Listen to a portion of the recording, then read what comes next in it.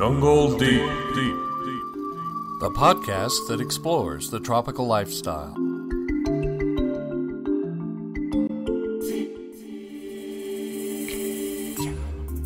Hello, and welcome to the podcast, Jungle Deep. This is your host, Dr. Jones. We are on safari, and I'm here with you to learn, to have fun, and to explore the jungle.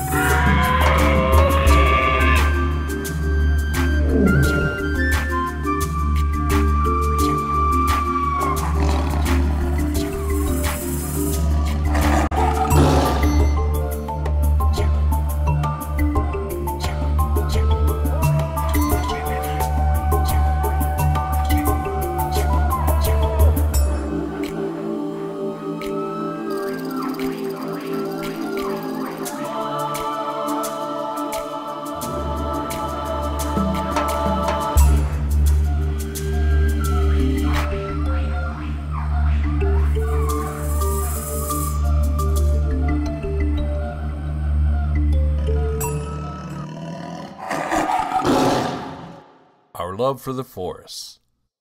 What can we learn from it about how to live?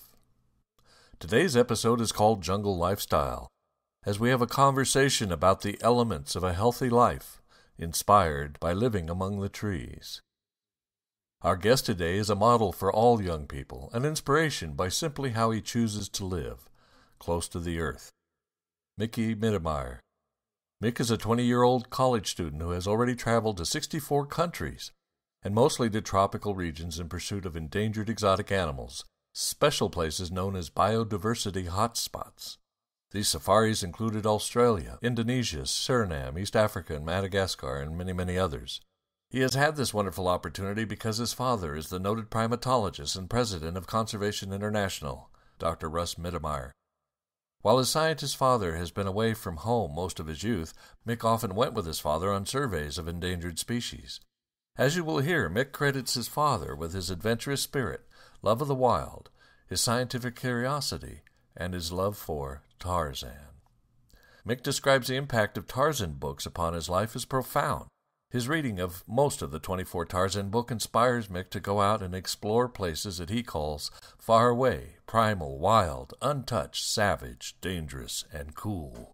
He says that different people take away something a little different from the Tarzan character. For Mick's dad, Russ, it was conservation, protection of the wild.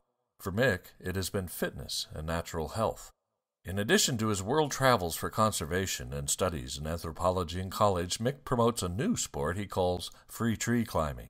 This is climbing trees without the aid of ropes, pulleys, gloves, and high-tech shoes. Rather, climbing trees like Tarzan did it.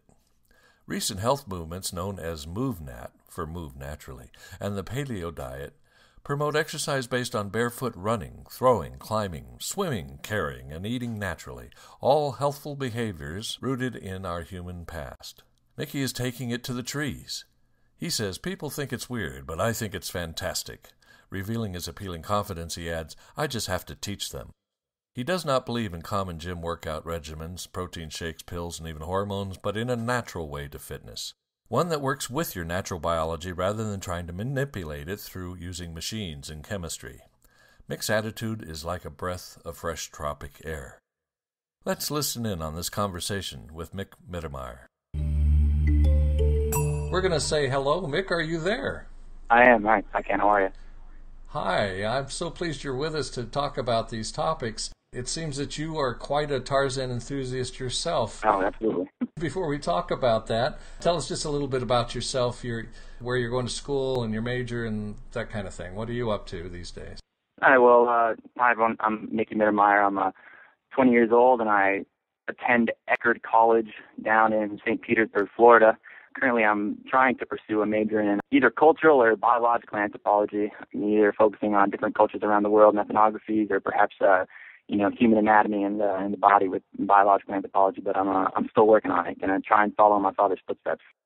Yeah, I understand. He was an anthropology major. Yeah.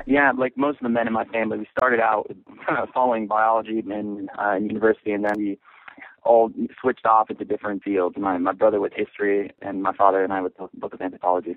Well, I'm going to be asking about, in fact, I'm sure we're going to be talking about quite a bit about your personal passions, but before we go into any detail, just give us an idea of what those are. What are some of your interests? No, well, my interest, if you heard the podcast with my father, that's pretty much the same as his. From a very early age, my dad's been, inspiring me, my brother, and my sister, especially through things like travel. Since I was about 2 years old, I've been traveling. My dad, when I was 2 years old, took me to Australia, Indonesia, and Sulawesi, and I've been traveling with him ever since. About a month ago, I was in Estonia and Finland, up in the high Arctic, looking for wolves, bears, and wolverines. Yeah, that took me to my 64th country. I've been to 64 countries. Whoa! Yeah. Whoa! Wait, you're saying 64 countries? 64. It's wow. And I'm still. Now that's pretty amazing, Mick, especially for someone just 20 years old. I think I'm still not you qualify. I'm still not beating anyone else in my family. My dad's at about 150, 155, 156. My brother's at 102 or 103. My sister's at 40 something. My mom's at 80 something. Word. Yeah, it's good. It's an interesting lifestyle. I really enjoy it. But it sounds awesome. But I mean, your family ought to. I mean, with all that travel, you guys, you must own your own airline by now. we might as well, yeah. Well, that's amazing. So all this travel has generated in you a passionate interest in what exactly? Well, like I said, I've always grown around. I've grown up around several influences, mostly of my father and my mother, but their interests have included obviously conservation, hotspots, endangered species, indigenous cultures. Most of the travel I've done has actually been in tropical rainforests. And so one of the things that's inspired in me is, conservation of these incredible hotspots areas that still house some of the world's most diverse biodiversity, most diverse interesting animals, endangered species, and indigenous cultures.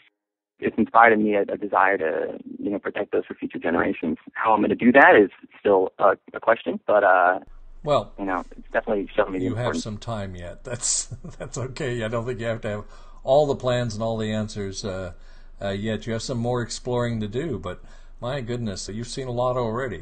You're following in your father's footsteps. It certainly sounds like that. Well, let me first ask you then, just to expand on that a little further, what is it like to have someone like Dr. Mittermeier as your father to be his son? I was going to suggest that he might be away a lot, but it sounds like he takes you with him a lot, too. He travels a pretty hefty majority of the time. He's gone for a lot of the year. He's only home about maybe 20 or 25% of the year, but people would say that that's, being a bad father figure, just by no means at all. He's taken me on so many amazing trips, and I've been to so many incredible places that people 3 times my age haven't been to, and I've seen things that people just would not believe, and that's completely altered the way that I look at the world, the way that I view the world and the people around me. It's interesting. It's like having an encyclopedia there constantly. Just the vast knowledge that he has is it's incredible. I've learned an immense amount from being exposed to that kind of stuff, and I would definitely not be the person I am today if it had not been for those influences.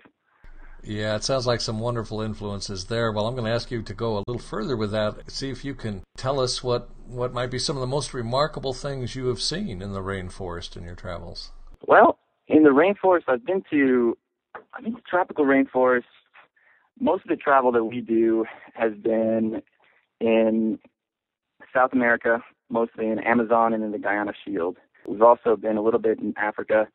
I've been a little bit in Africa. Like I said, my travels, pale in comparison to Russ's. So also in Southeast Asia, a little bit, Australia and Papua New Guinea and places like that.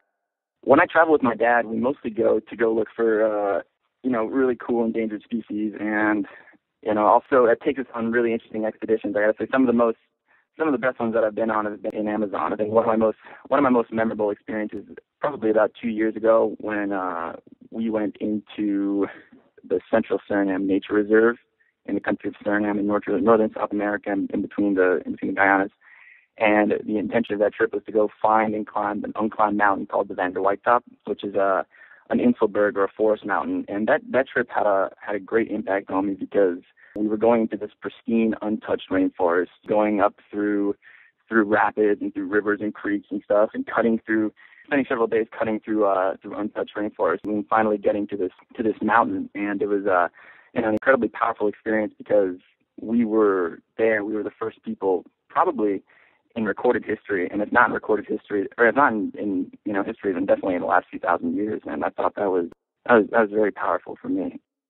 It kind of brought to light the fact that many people think that, the age of discovery and the age of exploration kind of ended with the explorers of the 19th and 20th century, like Wallace and Stanley and Livingstone. Going on trips like that really brings to light the fact that there are still places on Earth that are untouched by globalization and are untouched by man, and that they're still out there to find and explore.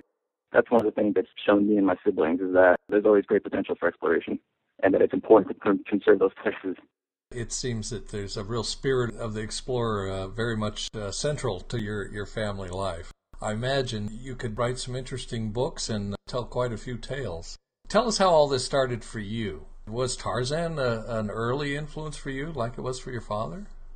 Like I've said, this is something that I've been exposed to my entire life. I've been traveling on summer vacations, winter breaks, whenever I've had time since I was pretty much born, since I was a little kid. This great spirit of adventure also, like you said, stemmed greatly from reading the Tarzan books. As I'm sure my dad told you, whenever he does interviews, he always says, people go, "Oh, so what do you do? What do you do?" And he says, "I guess I just read too many Tarzan books when I was little." And I never really understood that until I started reading the books myself.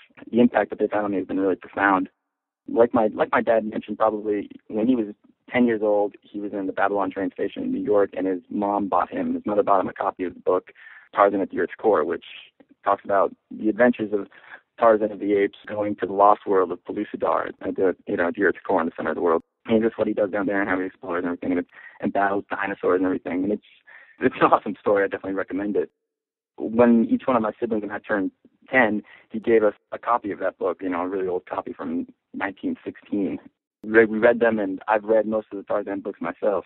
It just instills in you a feeling of the primordial, a feeling of the wild and the savage, and that still exists in the world, that there's still places that are really wild and untouched and really dangerous and cool, and that you should go out there and explore them, and you shouldn't be afraid to do that. And for my dad, it's had several impacts. It's influenced him, like you probably mentioned, to continue to conserve and protect jungles and the places that Tarzan would have protected.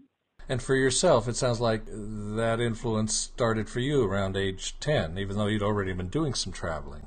Yeah, absolutely. What I say is people get different influences from reading the Tarzan books. And unfortunately, sadly, is that reading the books has kind of died out in this generation. It was something that's been more around in the earlier part of the last century. People read Tarzan more, and he's one of our most highly reproduced cinema characters, so people know him a lot through movies.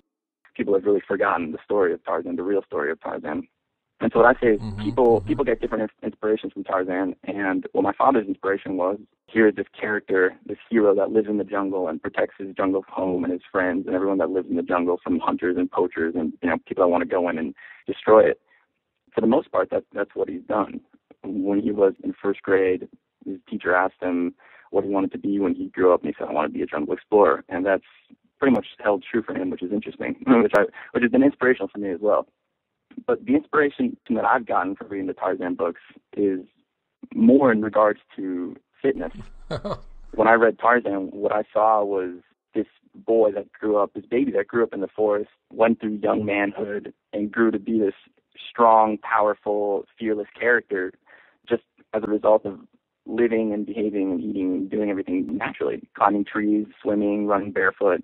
And what that's done for me is it's evolved my views towards fitness. So currently what I do is I follow the natural fitness community with several important characters in that, such as Erwin LaCour, who's the founder of MovNat, Barefoot Ted McDonald, who is the founder of Luna Sandals, John Durant, who is spearheading the paleo movement, paleo food in places like New York City. Now, we're going to have some listeners that don't know anything about that stuff, so just briefly give us a little overview of what those people are talking about, what they're doing. What is MovNat? Oh, right, absolutely. MovNat stands for Mouvement Naturel, which is natural movement. It was started by a man named Georges Herbert in the late 1800s, and he's someone who traveled extensively through continents like Africa and South America, and he saw indigenous cultures, indigenous people living in those natural environments, moving and behaving naturally, doing things like climbing and running and swimming and natural activities like that. And he also saw that these people were, as a result, incredibly fit and incredibly healthy and strong and able to do things like perform acrobatics and other amazing feats. And what it made him think was that why is it that people living in society, living in industrialized countries, are out of shape? And what he did was he went home with that knowledge back to France, and he created the first natural movement school. It went well for a little while, but then kind of flickered out until Erwin LaCour took it back up just a few years ago, and he created MovNat. And MovNat follows the same basic principles. And for those who want more information about this, they can visit MovNat.com. That's MovNat.com for a website about this kind of physical fitness. Okay, what about the others? You mentioned the paleo movement. What's that about? Paleo movement basically is talking about how pre-agricultural societies, hunter-gatherer societies that still exist in some places, are much healthier than the ways of diet and fitness today, because there's all sorts of examples. If you look around and see movies like Food Inc. or I remember that one about McDonald's that was Super Size Me. It's these disgusting examples how societies just evolved, how it's like digressed so vastly from the original like hunter-gatherer kind of lifestyle. I think a lot of us suffer from that and have an intuitive feeling about that. So who's teaching this paleo way of looking at things, and tell us a little bit more about that movement and that information. MovNat and paleo diet, they kind of go hand in hand. They're meshing. It's just basically preaching natural movements, that you don't need to go to a gym to be fit, and that doing those repetitious movements aren't necessarily good for the body. And moving naturally is actually the way we're supposed to do things, as well as eating naturally. Eating naturally, pre-agricultural, meaning less fatty foods, less bread, less processed junk, and eating real meats and vegetables and fruits and natural real stuff. That's kind of something that I've been following to an extent, and then trying to adapt into my own life. And that also goes hand in hand with what I read from Tarzan, because Tarzan was obviously the tree climber. In the books you read about Tarzan swinging through the middle and upper terraces of the trees, and swinging on vines and things. That's influenced me to become a tree climber and to make a community that I call free tree climbing, which I like to think as a subsect of MovNat, as a subsect of natural movement, but also focusing on a specific aspect, which is climbing trees. And the reason I call it free tree climbing is because it's climbing trees without using gear, without using harnesses, without using ropes, without using shoes, and just really bringing you back to that primal state where you climb as a child would. When you look at it, kids really lead by example. The way kids do things is the most natural way until they're told otherwise by people. I mean, I think this is terrific. You've taken just one of the major characteristics of this Tarzan character that has a lot to do with his fitness, and then you've taken some of these modern movements in fitness, like MovNat, and the paleo diet. It sounds like you've kind of embraced that as well, although we'll get back to that in a minute. I'm interested to know if you how much of that is a part of what you're doing, but you're actually creating a kind of a sport, another kind of sport based on tree climbing. And I could just imagine someday there being tree races, races through the trees based on what you're doing. So you're starting this I feel funny calling it a new sport, because obviously it's a flashback to a very old kind of thing that we very much did long ago in the past. But you're turning this into a way of building fitness that's very much in tune with the natural environment and maybe even our instincts. I think that's fascinating. I think that's very interesting. So you obviously do this yourself. Have you gotten to the point of teaching others and sharing this? Or is this something you're promoting? I'm always trying to promote it more. I want people to get out there and to climb more, because so many people focus on. I have so many friends that focus entirely on going, every day to the gym, doing these regimens, eating, proteins and pills and creatine, all these horrible things that you should not be putting into your body. There I am climbing trees, and they think it's weird, but I think it's fantastic. And I've tried promoting it in a variety of ways. So far, I've been in. I was mentioned in one magazine in the UK a few months ago. They were talking about, there was a spread about climbing, and I got mentioned next to other free climbers like Alain Robert, who free climbs skyscrapers. He's a crazy urban climber. I was also in a few documentaries recently in the Tarzan Centennial celebration in Los Angeles back in August. I had a German film crew actually filmed me doing some free tree climbing around the hotel and in one of the parks. Do you ever get in trouble for that? Hey, you kid, get out of that tree. What are you doing up there? Oh yeah, I get in trouble far more than I'd like to. Yeah, people just don't understand. That's what I say. That's what I'm trying to teach them. You are listening to Jungle Deep. Hello, this is Dr. Jones. I believe that the destruction of the tropical rainforest is humankind's greatest environmental problem. Not climate change, not pollution, not nuclear waste, not food production, not a whole host of topics you could add to the list. I care about these things, and I have to admit that climate change and the depletion of the oceans have my particular attention. But I know that the destruction of the tropical rainforests is number one. Now, I would not be surprised if you told me that none of the people around you in your daily life are doing anything to help save the remaining tropical rainforests. We obviously have to change this situation. Many people do not take action on this issue because they're confused about what to do. Confusion breeds inaction. Well, I have a solution. Visit the Jungle Deep website and look in the directory at the top of the show homepage for my new article called How Can I Help Save the Rainforest? It includes my 5 steps to saving the rainforest. It's simple, direct, clear-cut. Oh, I probably shouldn't have used that expression. It's direct and it's simple. Anyone can follow these steps, and everyone should. Get a copy into the hands of everyone around you. At the very least, it's a great conversation starter. And together, when there is enough of us taking action, we will save both humanity and the planet. Read and print out the list, 5 Steps to Saving the Rainforest, from the Jungle Deep website. Go to calaverisgold.tv and click on Jungle Deep in the directory. This is Kelly Camille Patterson of the Velveteen Lounge Kitchen, and I make my Limefellow Marshmallow Cottage Cheese Surprise while listening to Jungle Deep. Hi, I'm Al Bowl, film producer of Tarzan, Lord of Louisiana Jungle, and I clean my lenses while listening to Jungle Deep. Aloha, this is Marty Lush from the Tiki-Yaki Orchestra, and when I'm not vibing with the band, I'm listening to the vibes of Ken Jones and Jungle Deep. Jungle Deep. Exotic animals and their homes are what we talk about on Jungle Deep. Join biologists, zoologists, botanists, conservationists, and climatologists as they talk with me about the marvels of the tropical rainforest and how we might save them from extinction. This show is fun and one of a kind. Hi, I'm Dr. Jones, and if you love nature and her creatures like I do, join us on the podcast. Jungle Deep. Hello, this is Dr. Jones. I believe the better you get to know the jungle's wonderful creatures, the more you will care about them. And as you care about them, you'll want to join with me in efforts to protect them and save them from extinction. I want to draw your attention to the Jungle Deep website and the ways I am promoting tropical rainforest education and conservation. In addition to the awesome expert guests and regular reports from our wonderful field correspondents on the podcast, I am building a website with resources to help everyone, especially students, find helpful and motivating information. One example is the new Wildlife Theater, which will contain a collection of photos and videos of exotic animals from the jungles around the world. Top-notch zoos and other conservation groups are contributing content to the Jungle Deep Wildlife Theater.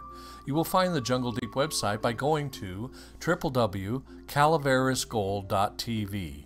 That's Calaveris, Calaveras, Gold, Gold, like the mineral, .tv, as in television, and clicking on Jungle Deep in the directory. Check the Jungle Deep website often because it's growing every week. Jungle Deep is a one-of-a-kind podcast that promotes conservation in a most entertaining way. If you want me to make more Jungle Deep episodes, let me know by making a donation to this environmental education podcast.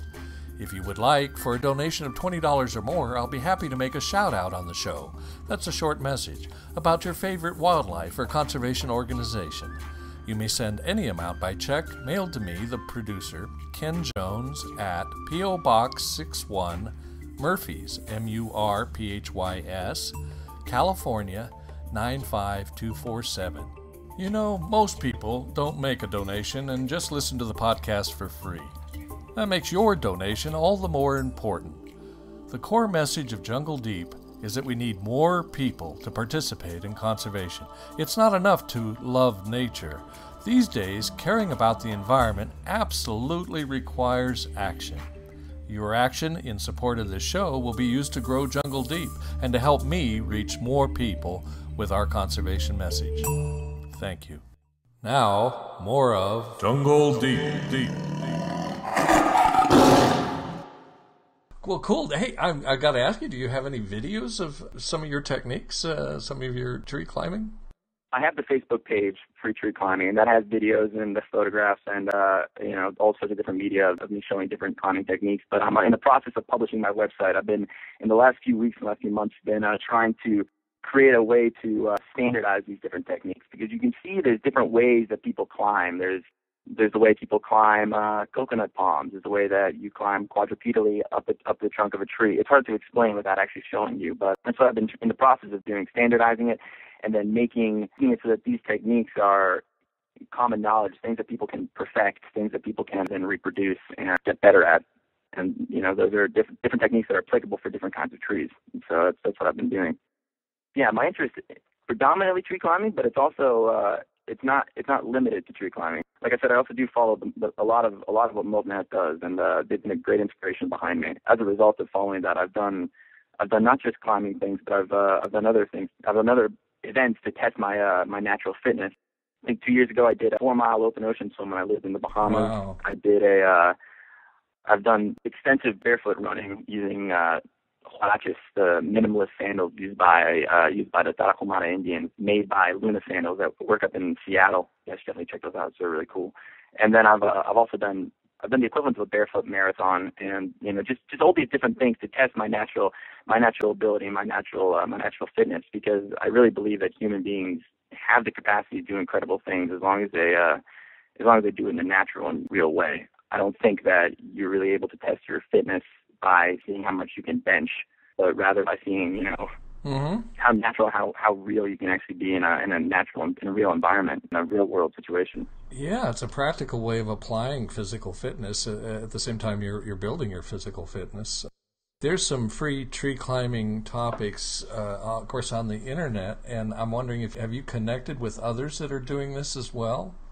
Other people that do free tree climbing?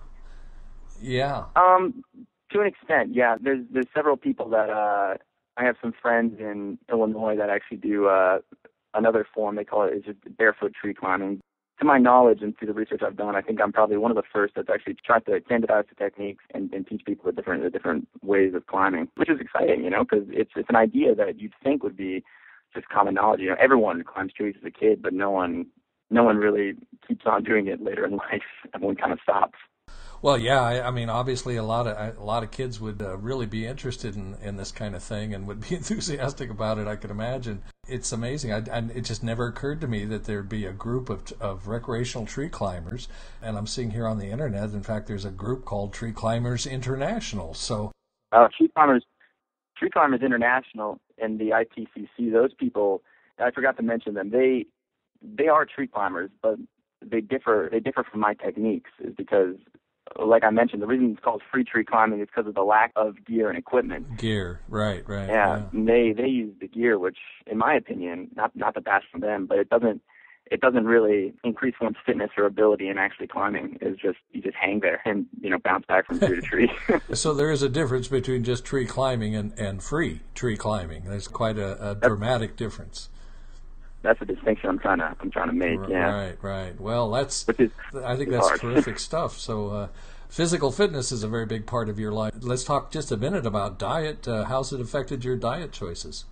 Well, I try to stay as paleo as I can, but it's a challenge. Like I mentioned, I'm in college currently, and so I'm faced with issues with loving. You're surrounded by pizzas, are you not? Exactly. So there's always the issue. You got to weigh your decisions. It's either spend your money on books or spend your money on buying natural paleo things, and it's always a challenge to find them as well, because so much meat is processed and you can buy it in stores and stuff, and you don't know what's real and what's not. What is good is that I live around a community of a lot of hunters, and so what they do is we go out sometimes and they come back with boar and quail and squirrel, rabbit, all sorts of good meat, and we barbecue that up sometimes, and that's sometimes to an extent, but it's a challenge. It's really hard maintaining a good diet when you're at university, constantly working.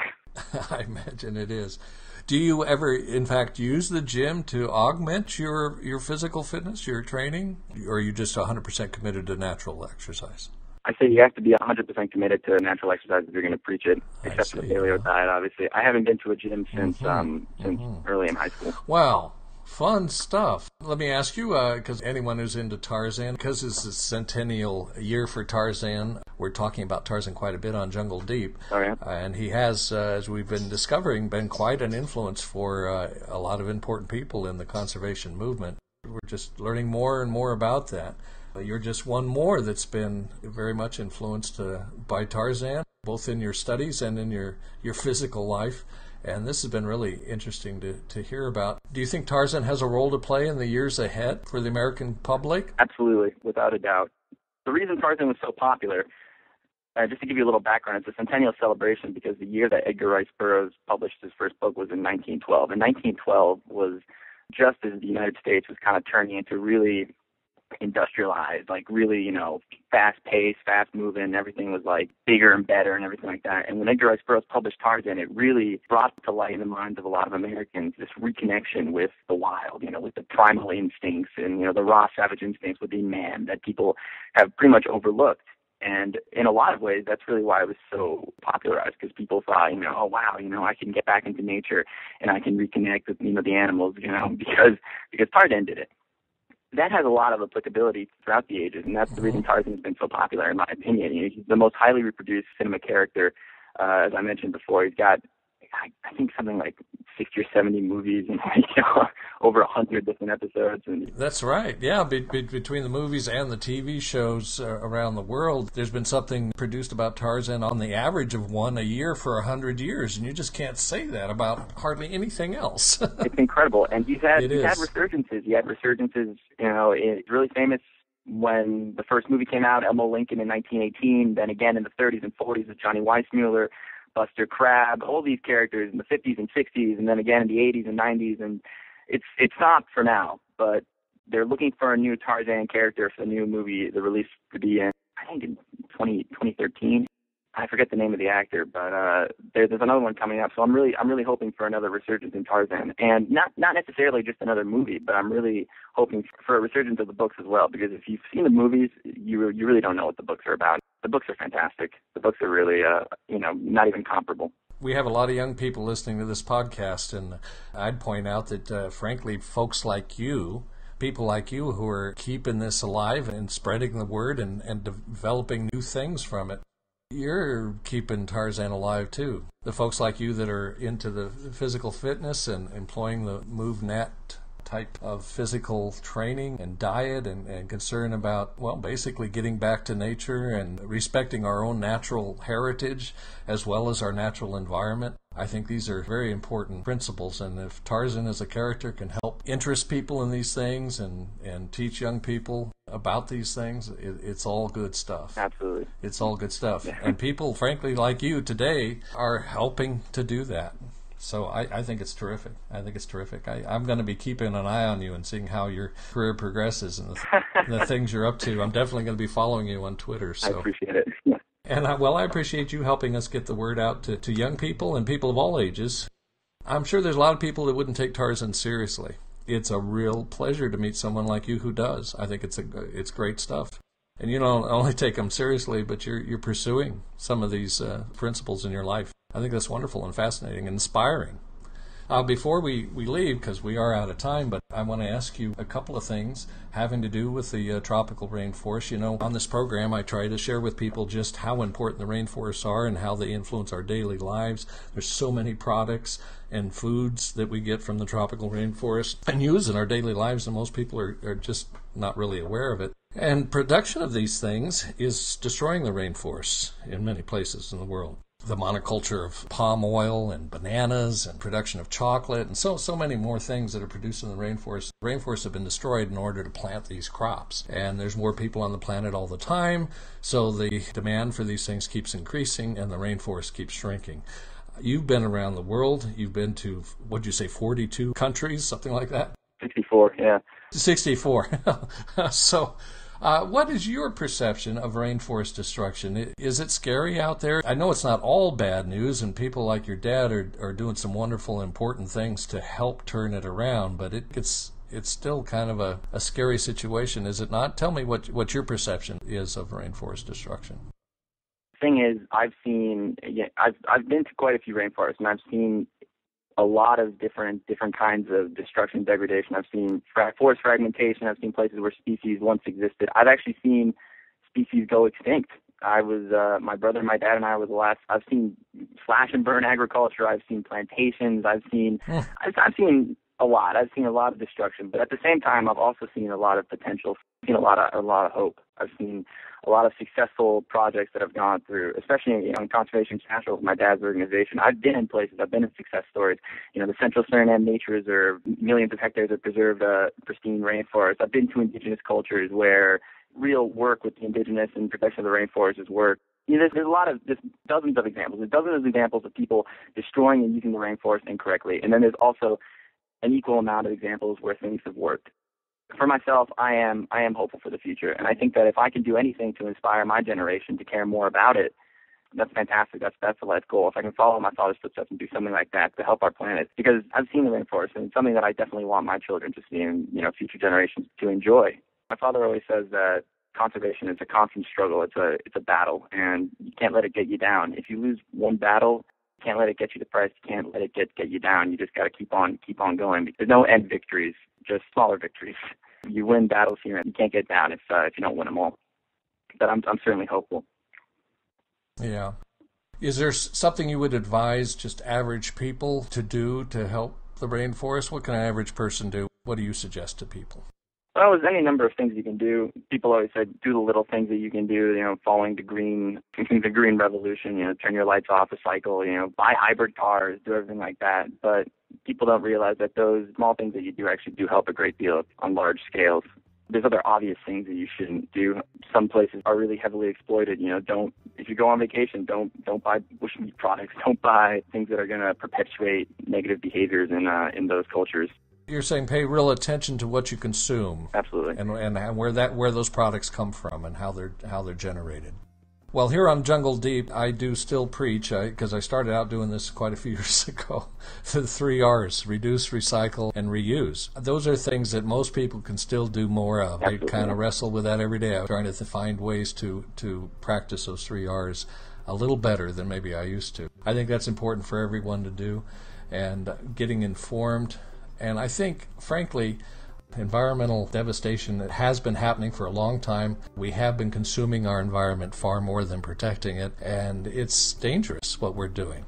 And I think inspiring others to learn more about these things and to adopt an environmentally friendly lifestyle as much as they can is important. So those are things I'd like to bring up is the good old 3 R's, and share this news, this information with other people and get more people.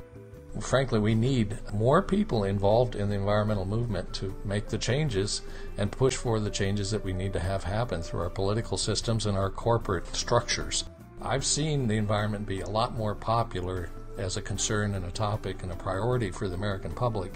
I've seen that in the past, and then I've seen it wane. And as I've said before, I think we're in a recession of environmental consciousness right now, and we need to bring it back, and it needs to not be taking the back seat in our lives. It's got to be first and foremost. It comes before everything else. Yeah, it absolutely does. We are a part of the environment. People have that inclination to think that we're a separate entity from the environment. What people really need to understand is that we are a part of it, and everything we do to it, we do to ourselves. We'll need to focus and take that absolutely 100% more seriously. Yeah, it's not an option. Environmentalism is not an option. It's really not. It's a priority. Anyway, you've helped to communicate all of that today. You've said one of the things you care most about is inspiring others, and you've certainly done that today. So it's been my pleasure to talk with you. I look forward to talking to you again. I hope we can get you to come back to Jungle Deep and tell us about some of your latest adventures. I hope so. Thank you very much for sharing all this stuff with us today. I really appreciate it. Thank you.